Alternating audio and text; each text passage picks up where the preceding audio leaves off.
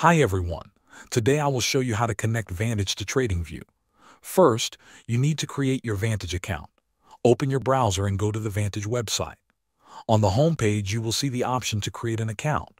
Click on it and fill in the required details such as your name, your email, and your password. Now open a new tab and go to the TradingView website. If you already have an account, click on Sign In.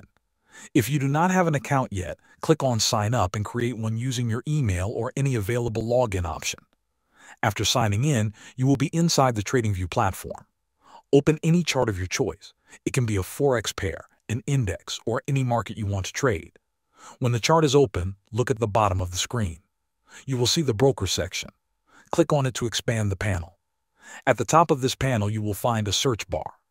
Click inside that search bar and type the word Vantage. You will see Vantage appear in the list. Click on the Connect button next to it.